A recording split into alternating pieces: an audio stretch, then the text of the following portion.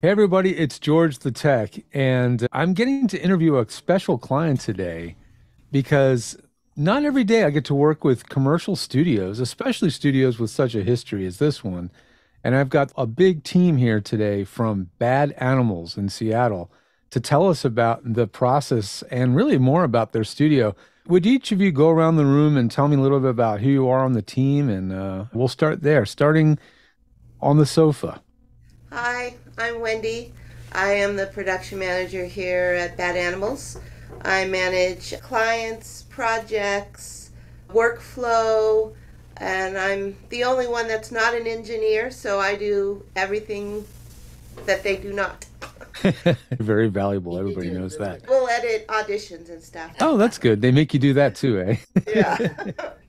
Make I don't know what clockwise is because I don't know if the camera's reversed, but I'll go back to Mike because I know Mike's name off the top of my head. Mike.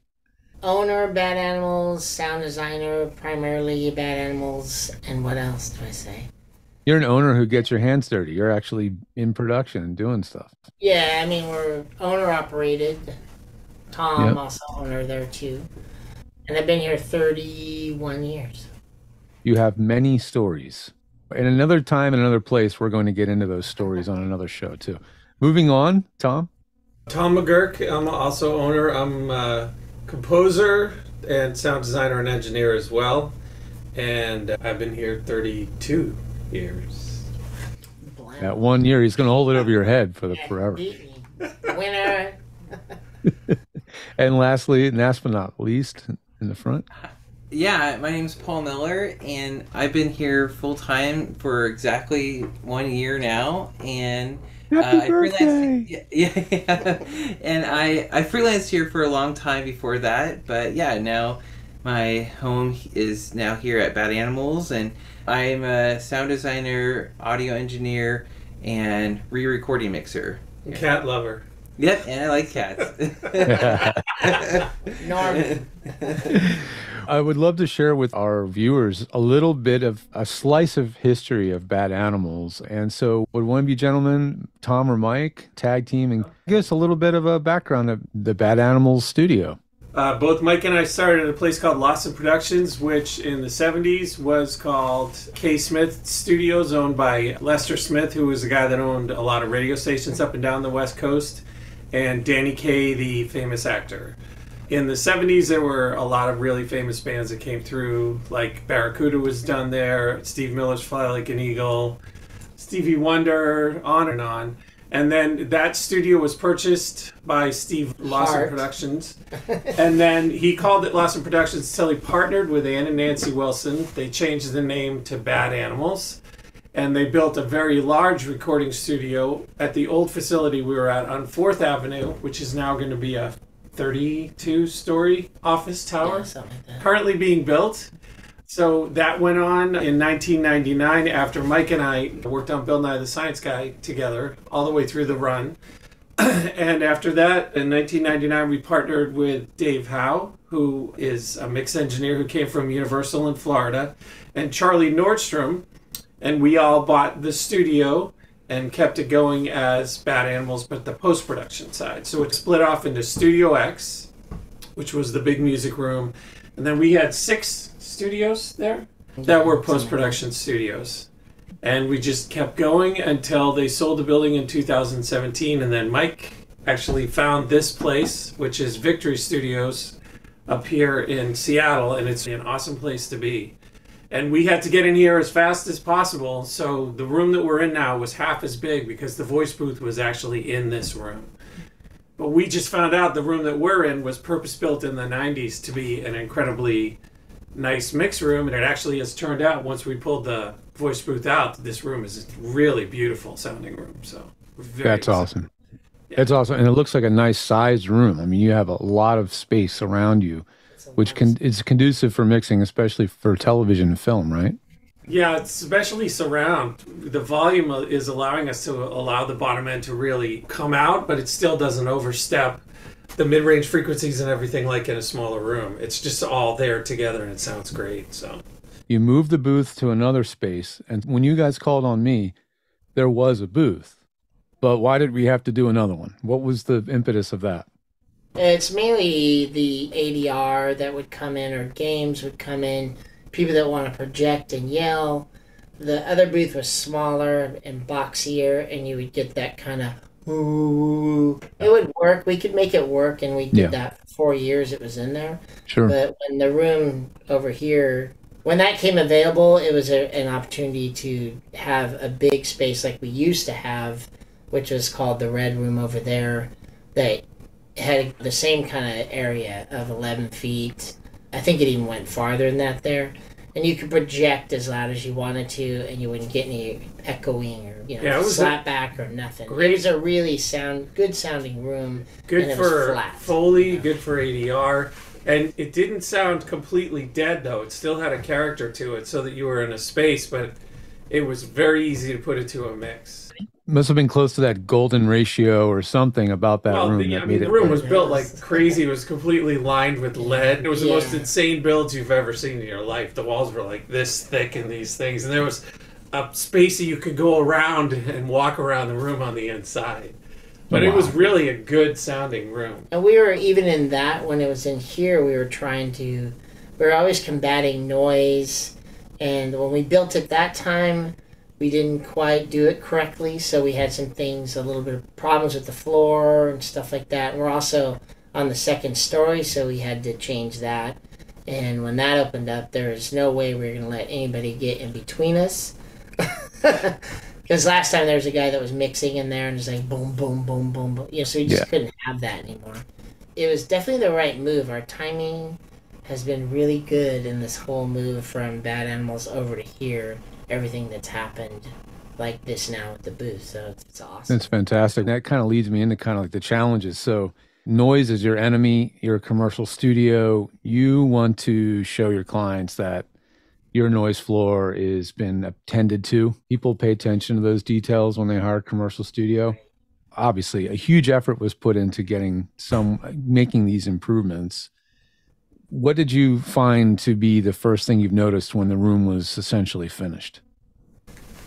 Doing some commercials, so I recorded her in the new booth, and it was the same woman, so I could compare it to the old booth. Oh, Night and day, really. wow. Yeah, the noise Like we floor had is completely the different. noise Yeah. floor, It was almost embarrassing listening to it. You had that ooh that was in there, the little boxy. I don't know if that's like 200 or somewhere around there. It's like ooh, and in there it was perfect. I mean, Wow. all of us said the same thing when we walked in. It sounded like old Studio B back in the old studio over on the other place.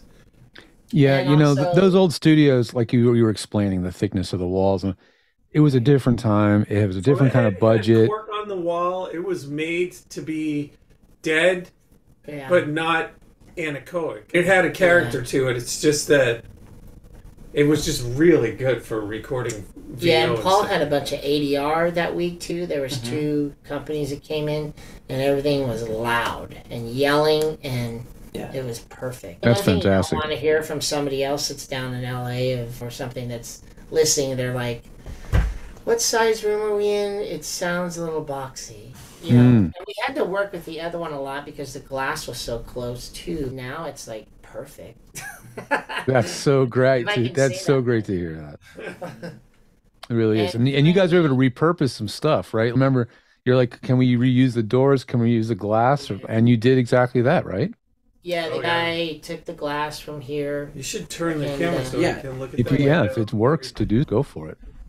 Because that glass is really expensive. The doors, crazy expensive, right? So Yeah. that window wasn't there until the room was built, but the guy that built it did such a good job of using the existing trim in this room that it looks like it's always been there. Yeah. So this room, the Look way through it's into Mike's room on the other side. the way this room is trimmed out, the way you're seeing is exactly as it was before the construction happened. And he was able to just make it work in, and it looks, yeah, like I said, you wouldn't know that this was retrofitted in later. Pretty Yeah, no, he did a great job. That right Really there, good job. and how the room was built in the '90s is crazy. It's one giant piece of furniture with all this wall treatment and everything. All this fabric is like the same fabric that would be on a sofa or something. It's just insane. It definitely has character, right? Sounds really good. The whole room is a big like soundboard beyond where the walls are. It's amazing how they. Exactly. So it looks like in the new live room, what do we call in that room? Does it have a name? The red room or something? Is it the red booth? It's the red and the blue booth. Because on the other side, that's the other room that I'm in. Yeah. So that's why we have all these mics set up, because Paul was doing some Foley work in there. But then I'm going to use that mic here at 2 o'clock. Yeah, so you got tie lines between rooms. You're both able to share that booth. It's a really great layout. Yeah, it's very nice. Yeah, how big is the TV in there that we have? Yeah, and you can That's see. a 70 in there. Yeah, 70 Let me see if I in that move this. So here's through the glass, and then we have a TV in there. TV on a cart. You can move it around and you put it where you Yep. need it. Yep. And then there's tie lines on either side. I don't know if it's coming through the I glass. can see it. Totally, One yeah. sides for Mike's room over there, blue, and then we have another set of tie lines over here. So when you look through this window, you see red because this is studio red, and when you look through Mike's, the fabric wall is blue because he's blue. That's our play on fun. I love that. It's brilliant. Yeah, it makes total sense. And then it looks like you got movable baffles. There's some things on free wheels or stands. You can The shape only the thing room. we had to build once the room came live is Paul and I noticed that we had to build about 75 hertz, right? Yeah, there's a base build up. So Just in the corners, though. Yeah. So we put the bass traps up and it's gone. Do I see huge super chunks there in the corner? Is that what you did? Yep. Yeah, we built Yeah. them. There's some other baffles in front of there. I just had those moved out of the way. You probably can see it through their black fabric, and then we have a cloud on the ceiling there. Clouds on the ceiling, boy, they sound great. Really, really helps. And it's the fabric wall is all the way up to the ceiling. It's 2 feet at the bottom there for all of our outlet tie lines, and then it goes up from there. Yeah, I definitely don't recommend extending fabric wrap walls below the outlet line. What a nightmare it is to box around them. They get banged into and We did torn. box around one of them, though. We did, yeah. There's Where all the HVAC control and the light switches. Yeah. No, it's a lot of work. Had you guys done fabric wrap, or did you guys have somebody come in and do the labor, or did you do it We yourself? did it. We did it. Yeah. How was that? Paul So and I put helped up the with frames fabric. and the insulation, and Paul and Mike would come behind me with the fabric and wrap it. It's a lot of work. If you have a large monolithic surface with not a lot of small, intricate angles and channels, but I can see the one box out there. Yeah. Yeah. And it definitely adds some more skill level to make it look good, right? Yeah, it was nice. Yeah, we put, how many staples? 3,000 staples in those walls when we were done.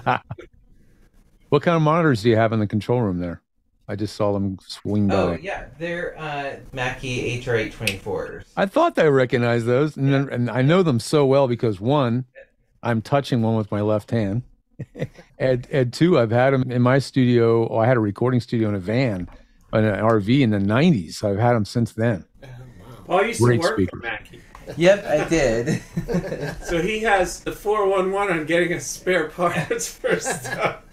What was the one thing that hung you guys up, other than the fabric wall is difficult? You know, because once we had to go, like, we go through all your sheet, and then we started with those kinetics guys, but things were changing, because then it's the floor. And then when they showed up, everything changed with the walls, the L bracing, and the iso clips, how those went on there. The guy at Craig said that the walls got to rest on those pucks. So we don't put that strip down and then they rest on it. He wanted everything floating like that all the way around. But he brought different kind of pucks that were more solid on the sides to hold the walls up and everything up. And I think he put smaller pucks in the middle. I think that's why the floor... We were getting more flex. We're not sure you're supposed to do the smaller ones in the middle, and they were flexing a little bit too much. So we got 3/4 inch glue lam, like really nice plywood. I think it was $106 a piece. We did. We got the best Gorilla Glue you could possibly get, which is this $18 a tube stuff. And what were they, like 4-inch screws? And we put, I don't even know how many screws into the floor, but we screwed and glued the entire thing, and it just sucked everything together. So there's 3 layers of 3/4 inch plywood on there right now. Yeah, because it was getting it was Creaky. a little squeaky. Yeah, it was creaky because it was flexing. And the thing is that you were supposed to leave like a little tiny kind of a gap in between the boards when you put the 2 3/4 down on top of each other, and that's what was squeaking. So we're like, this isn't going to be good, and we were all a little freaked out, but Tom fixed it. Tom might live in a Right. 1910 house where you have to put screws into the floorboards all over the place to not drive the family crazy. I don't know. I'm just Well, guessing, no, I Tim. mean the pucks were doing their job because Yeah. we're not on concrete. We are Right. there's a huge Yeah. downstairs here, so we needed to float that and it needed to move independently. Yeah. But it's just those pucks cause so much like excursion that it was creaking everywhere you walked. But with that really nice, what is it? I can't remember what kind of plywood it is, but There's it's that furniture. yeah, it's like the furniture grade plywood where there's no voids whatsoever in it. And then just, I think it's a tube and a half on every sheet. Yeah. And then just as many screws as we could possibly put in there. And just cinched it all up and locked it in. So the whole floor is moving on it, like Yeah. step on it now, the weight gets distributed out all over the place. And so there's no creaks or anything.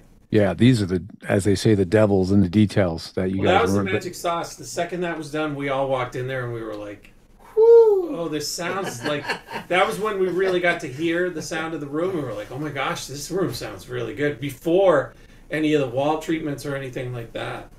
That's That was awesome. really- Yeah. Is it going to work when you're floating a room on top of another existing? You're not on a slab, you're on an open cavity below. So getting that noise floor down is not an easy feat. So I'm really glad to hear that that worked out. Getting the right number and the spring rate of those pucks so that everything's distributes evenly. And it's definitely challenging. I have a client where we floated this huge vaulted ceiling and it's floating on springs. That's what And our this- ceiling is That's too. Yeah. And the spring, because it's vaulted, it's hanging like this. Oh. So the spring rates have to be heavier at the bottom and lighter at the Yep. top. It's complicated. And that's what the kinetics engineers were able to map all that out and ship them Yeah, more they have exactly when some needed. program they run for all this stuff. It's pretty wild. That Yeah. ceiling is crazy. It's got the green seal around it, but it just sits there and floats on its own. Yeah. We used to have this dump truck that would Yeah, right throw the outside. garbage and slam the walls. We hear it in the building, but it doesn't get through ever again. And That's so cool. Seagulls, nothing. Yeah. because we're right next Very to nice. Puget Sound, so we have all these seagulls we used to hear because there were windows in that room on the very outside wall. Man, that's so gratifying. I can't tell you. I'll have many different projects of different scales and budgets all going simultaneously. Sometimes taking 2 or more years from like conception to finish, right? And right now I'm waiting for, I don't know, 7 of them to finish. This is the moment I wait for Yeah. because it's like all these theories of technology and methods, and I can't obviously hang out and just watch the guys build every day and watch. So it's at the end of the day, it's completely up to you guys really to make sure that all the details are looked after. And you guys obviously nailed it. The guy, Bill the builder that we used, Bill He and was- Bill and Graham. They were Billy really Graham good to have construction. around. Billy Graham, You know, the 'cause Billy those Graham guys brothers. would, we would bounce it off, talk about it. Is this going to work this way? And he did a really good job of, I guess, being patient with us and listening. That's so important, man. I'm telling everybody listening, if you can find a contractor, I would rather that they have never ever built a studio in their entire lives than have built some but not be able to communicate and listen. If you got a guy in a team that you can talk with and talk through things and solve problems together, man, that's a great contractor. Yeah, Bill was really good in that reason. Yeah. Awesome. I think the coolest thing is the height of the ceiling, though. You know, it's like magic. 11 feet of ceiling just opens the room up like crazy. Nothing like it. I know we worked hard to come up with a layout that would maximize that ceiling. That Well, would, instead of being a booth, it's a space. It's Yeah. so much nicer. all of us voice actors have these things behind it. This is a studio bricks, right?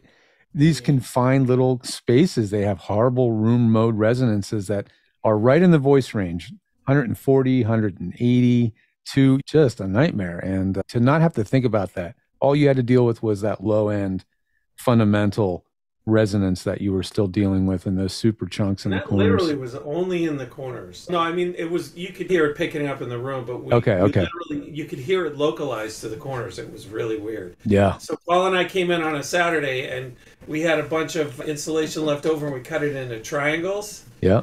And we stacked all those triangles up in the corners and it was gone. We were like, yeah. And then Paul found me this guy in Mumbai who had built some of these frames. And I just grabbed the thing and figured out how they did it. And we built 6 of them and put them together. Awesome. Awesome. I wish you had a time lapse of stacking all the slices of cheese into the corners. Yeah. There's quite a few. We repurposed the HVAC too. Yeah. And it's really super quiet too. It's great. Excellent. Does that In room fact, have it's its own so much zone? higher. It has its own zone and its own Yep. own controller. Yeah. Yeah, that's really important. No carbon monoxide poisoning in there. Yeah, that's a real When you concern. close all three of those doors, you're pretty much sealed in. Yeah, it's hermetically sealed. Because you look in there when someone's in and the doors are closed and there's no sound coming through. It's awesome. Anyway, guys, I don't want to take any more of your time, but I just want to leave as a parting shot. What do you think about working with me? Did it help this project? Did it help, do you think, save any money? Because, this is doing a project of this scale is definitely something you guys, I appreciate you took a chance on me to do something of a larger scale than what we normally do with homes. Do you feel like it had a real benefit? For us, the first time we did it, we didn't have no direction. We had one guy just shooting arrows and missing. Yeah. But First, we had to move fast and stuff. At least you gave us a direction and places to go, especially with the kinetics people and resources also that we could look at and go out and find, and then we could still ask questions through you, through them, through Bill, and we could talk about this stuff constantly for 5 months. Because we had no direction, and that's what I was looking for, to say, well, listen, we need to do this right. If we had to do this a third time, we would be on a cement slab. yeah, that's the biggest thing. Yeah. In the perfect world, that's the thing, is getting it on a cement slab. Because Absolutely. that's the big thing. But I mean, you gave us a direction and to go and find those people and stuff too. That's what we really needed to And get when- us started. Yeah, is and what when we Bill was needed. doing stuff too. No, Yeah. it was really good. Because we weren't going to build we weren't going to get plans like Yeah. drawn out and stuff like that. It just wasn't going to happen. I can get someone to draw plans. You can bring in the big guns, the Walter Stork of the Storks of the world, all this stuff, and they might give you this incredibly well laid out package that covers every detail, and you'll pay through the nose for it. Yeah. And so what you guys, where you saved money was that you had to solve more problems yourselves and be a little bit more resourceful. But the end result, you guys are happy, and that's what makes me happy. I guess the fun part of it too is we know exactly what it is. We know exactly what it took. And like I say, if we had to do it again, we'd have a clear picture of what we want to do, and it can be done quicker, obviously, too. But the kinetics guys came in and they started saying things. I was like, oh my god, okay, it's got to be this way. We're gonna change it this way. The closet, all that stuff. Bill's like, well, it's got to be this way. We can't do it that way. There was people all around us. All our parents were with us all the time. It's a collaborative thing for sure. We're all pretty happy about everything. So That's great, man. it's nice to have a good ending. I'm glad to see you're back to work and you're using it, and it's just part of your day to day now. We worked all the way up until what, 2 weeks, Wendy? Yeah. And then Gosh, this room got demoed in 3 days. he took this down, and then we moved the glass, and we were up. Carpet within, guys came in. Yeah, 2 weeks. I mean, the carpet guys came in.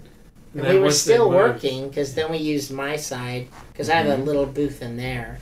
Yeah, that's the hidden cost of building, is the downtime, and minimizing that downtime is super important. I think it all worked pretty good. We were pushing our dates because we had these pilots that were in, and they were changing, and everybody was changing, and Wendy's going, what do we do? Can we Poor do Wendy. this? Poor Wendy. Yeah, that's- Mike! Her and Tom had a little fight. You guys want to talk about it?